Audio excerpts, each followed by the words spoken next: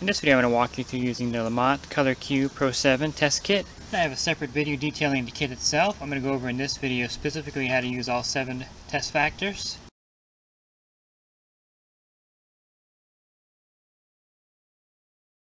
Okay, the first thing we're going to do is get a water sample with the sample bottle included. Go ahead and get a sample of the water.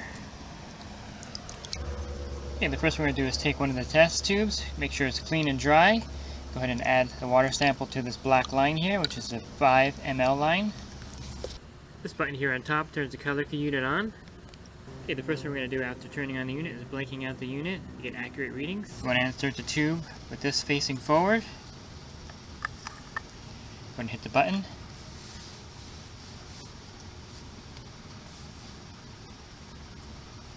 Okay, now we're ready to do our first test, which is the free chlorine level. So we're going to go ahead and use the sample that we blanked out. So for the free chlorine test, we're going to use 5 drops of the DPT-1A and a DPT-1B. It's important for all the tests to hold the reagent completely vertical. We're going to go ahead and add 5 drops of the DPT-1B, again keeping it completely vertical like this.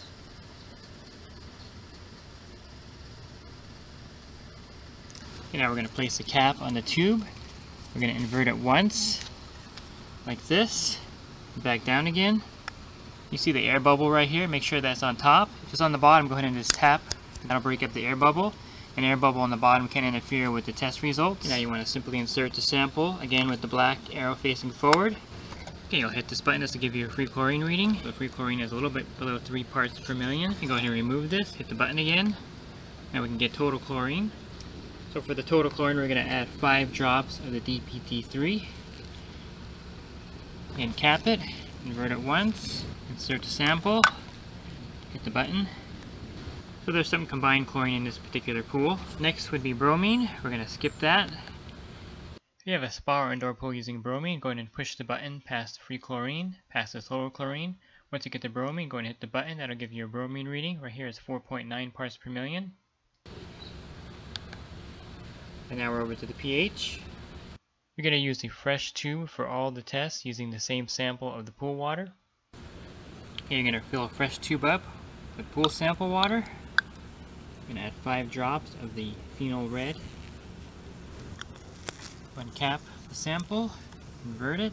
Okay, then we're going to insert the sample, hit the button. pH is 7.6 here. Hit the button again. Now we're ready for the alkalinity test. We're going to add 5 drops of the alkalinity solution. We're going to go ahead and cap it and invert it. Then we're going to insert the sample. Alkalinity is at 70. It's a little bit low in this pool.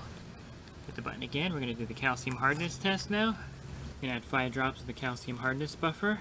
We're going to add 5 drops of the CH2. We're going to cap the sample. Invert it.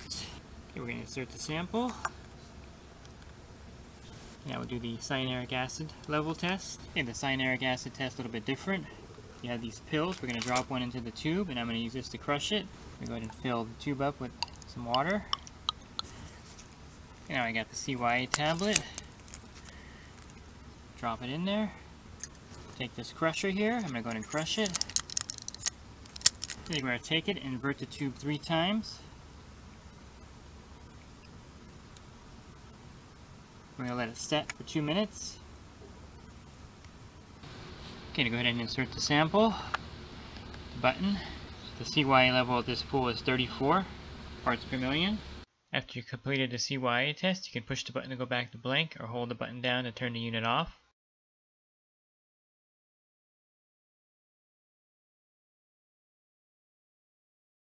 That's a look at using the Lamotte ColorQ Pro7 to do the 7 test factors in your swimming pool.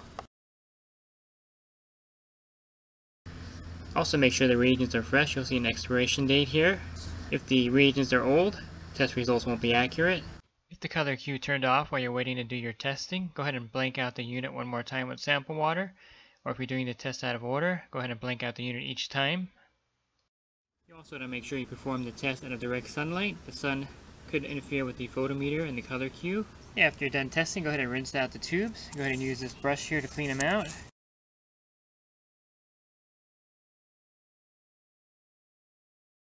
So if any of the levels are too high in your testing, you'll see the high appear on the screen. And if you see the letter LO appear here, that means that the test is too low. The results are below the effective measuring range.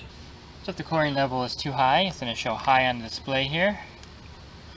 If you're testing a pool with very high chlorine levels, over 10 parts per million, you can do a diluted test. In that case, what you can do is fill the tube at 2.5 mL of sample pool water. You can fill the rest up with either deionized water here or distilled water. That means that the chlorine level is actually 12 parts per million. So whether you're a homeowner or a pool service professional, you'll find that the Lamotte ColorQ Pro7 is a great way to test your pool and spa water.